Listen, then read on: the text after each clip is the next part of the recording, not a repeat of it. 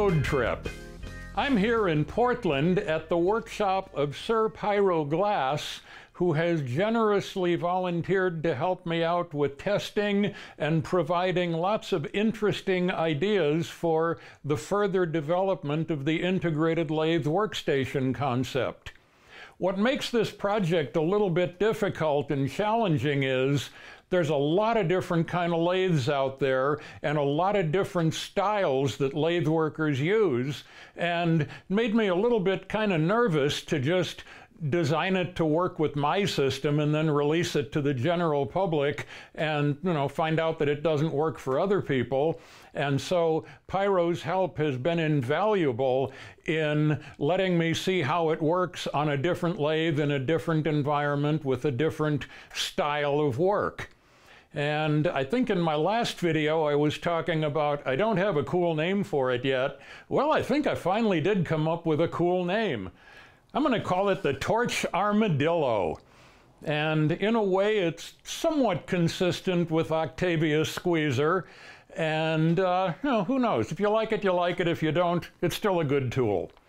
So the concept here, this is part of this particular piece is part of a larger concept of a modular workstation and a set of modular accessories, because there's so many different lathes out there, there's so many different styles, the floor mount lathes, the bench mount lathes, the little dinky lathes like my Lytton U. This is a Vertigo, which is a rather large lathe, but it's still mounted on a bench. Some of the larger Lyttons don't have a bench, they just have a cast iron stand. And trying to come up with a set of modular components that can be used with any lathe is rather tricky. And, progress continues. This is a work in progress. It's getting a lot closer to release. This is the 6th prototype that I've done along the way. And just for your information, for a little bit of background information, one of the early prototypes, I actually used an electromagnet system very similar to the Inquala, thinking that, well, it works really well on the Inquala, so maybe it would work really well on a lathe. And it turned out that we don't really need that complexity, that magnets introduce size, cost, complexity, and when the power goes out, they drop off, which is a safety problem. And it turns out that for a torch stand for a lathe, all you really need is friction.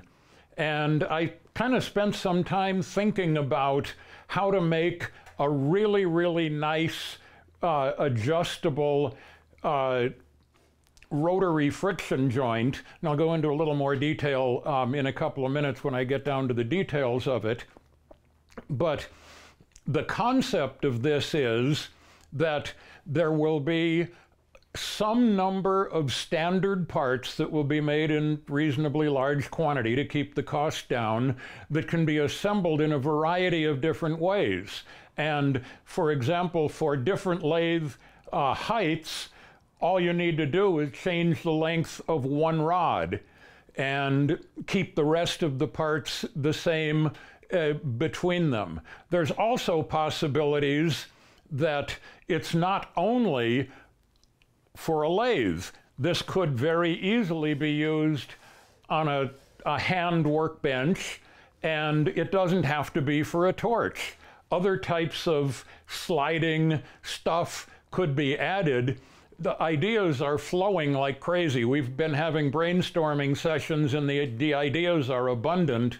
And little bit by little bit, as the development continues, we're working on refining it down to, what parts can be produced economically, what parts can glass workers afford, and even more importantly, for glass workers who have the tools and skills to improvise, to build stuff, I want this to be a kind of an open source, crowdsourced kind of project. So if somebody else has an idea for, hey, I just thought of something that I can add to this, I'm going to be providing open interfaces and lots of attachment points and lots of variations. When it's finally offered for sale, it will be offered as a menu of choices. Oh, I want one of these bases. Oh, I want a horizontal. Oh, do I want a vertical? And to come up with a variety of different components that can be assembled in a way to fit each glassworker's style. Because one thing I've learned about the glass world, there's a lot of variation in not only the equipment that glassworkers have, but how glassworkers work. So I'm going to move the camera around and talk a little bit more about the details.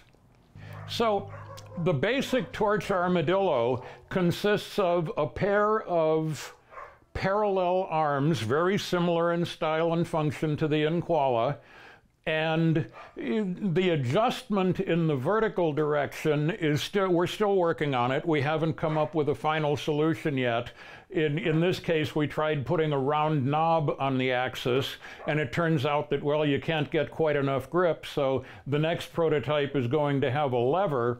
But the vertical adjustment is not done continuously. It's basically you set it for a particular angle, and then while you're using it, the adjustment is all in the various different rotary axes.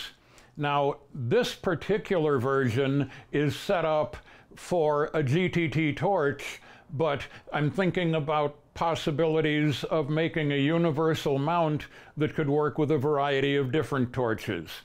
The friction mechanism, I tried to make this the nicest friction mechanism that I could think of. It consists of a top aluminum plate, a Teflon washer, a rotating disc of polished steel, another Teflon washer, and then another aluminum plate. The tension is supplied by a fine pitch screw going into a threaded hole with a couple of Belleville washers. And for those who don't know, a Belleville washer is a fairly stiff little spring washer with a fairly short travel distance, but it allows you to, with a screwdriver tool, with a hex driver tool, nicely adjust the tension to have exactly the tension that you want. And of course, what you're trying to do, you want it to be as effortless to move as possible, but once you let go, you want it to hold position. And that's the nice thing about having it adjustable, that one person's idea of, oh, this feels good to me, may not be the same as another. So this is the basic mechanism of the Torch Armadillo, configured for the Vertigo lathe. I also have another prototype that I'm working on, and I might have to move the camera a little to be able to see this a little better, but the idea is that traditional Bunsen mounts, the traditional like Herbert Arnold and the Scientific and the various other Bunsen mounts, you have to kind of reach into the hot zone. You have to reach under the hot glass. The Bunsen itself gets hot, and you have to kind of like reach into the hot zone to move the Bunsen around. The idea here is that you have like a little lever with a hook down in the cold area where you can move your Bunsen around without getting into the heat zone. This is still a far earlier prototype, nowhere near as mature as the Torch Arm, but it shows great promise, and development continues. So I think that's about all I have to say right now, and I think Pyro's going to do a little demo and show how it's used. So thank you for watching. So in this demo, Pyro is going to be doing a vacuum sleeving operation along with a striping operation. And I'm going to edit and leave out a whole lot because, as you probably already know, glassworking can be a very slow process, and the purpose of this little video is not to teach glassworking, it's just to show how the tool can be used. And so Here he is, using the tool.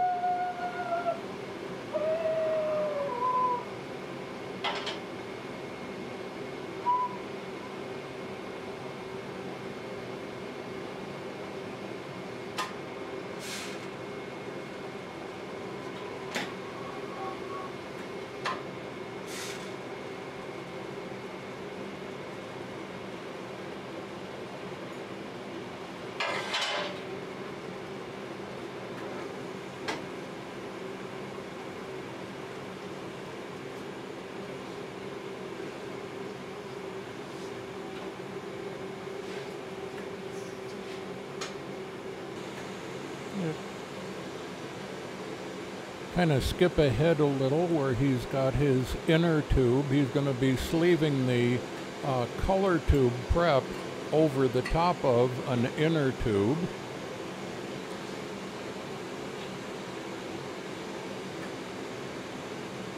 And just working on the ends.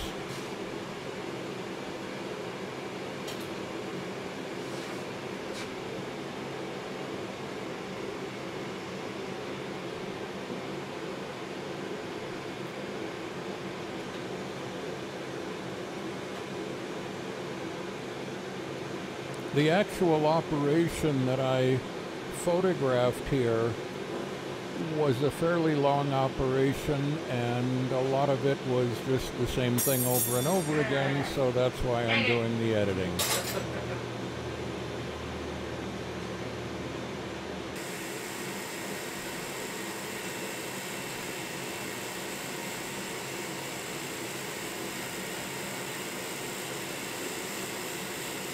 As he's doing the vacuum sleeving operation, it's nice to have the linear rail so that he can slide the torch in a kind of a nice linear motion from one end to another.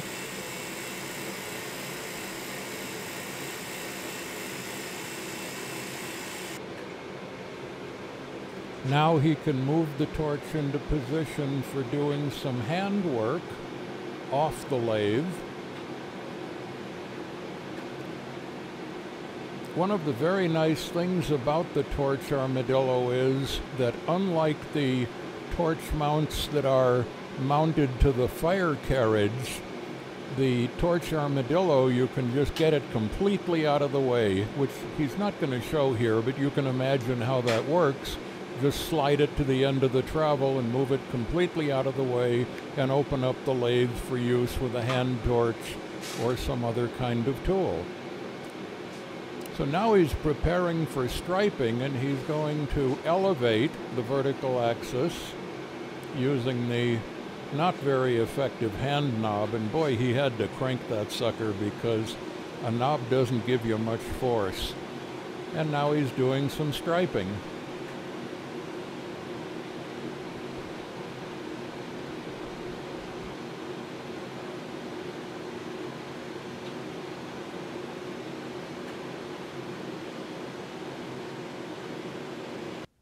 Well, I'm back in the shop after a very interesting and enlightening experience with Sir Pyro and a couple other glassworkers, and I'm continuing to evolve the design of what I'm now calling the Torch Armadillo. So during the design process, I've gone through a number of different iterations, but during the design process, at one time, I believed that the vertical adjustment of the two parallel arms could be simply set for the work being done and locked in place with a screwdriver and then left there for the duration of the work. And it turns out that there was pretty much universal agreement that, oh no, it needs to be more easily adjustable because, as Pyro showed in the little demo a few minutes ago, sometimes it's important to be able to adjust vertical position while working. So I'm now experimenting with a little handle and a couple of Inquala springs so that the torch is balanced up and down. And of course, this raises another question. It's balanced up and down for this particular torch, but what about somebody who wants to run a Herbie or a Carlisle or a Delta Mag or anything? So, this is a part of the general problem of this design. There's many different kinds of lathes, many different kinds of torches, and trying to come up with a modular system that works for everybody is a kind of a challenge. And so, anyway, here's what I have at the moment, and the cute little orange handle seems to work reasonably well to lock it. I'm still trying to figure out the geometry. It works, but it's not the most convenient. And the friction material that I'm using between the two aluminum parts works, but it may not be optimum, so I'm continuing to experiment with other materials. I've also added a knob and a piece of Delrin here to be able to lock it in place along the rail if that's ever necessary. Anyway, development continues. It's very close to release, but not quite ready yet. And for those who have been asking, well, what's it going to cost? That's a somewhat challenging question to answer, because the way that I calculate cost is based on my machining cost of a production run. And since I've only made prototype parts and have not yet made a production run, it's somewhat difficult to calculate. So anyway, progress continues. Thank you for watching. It's been fun.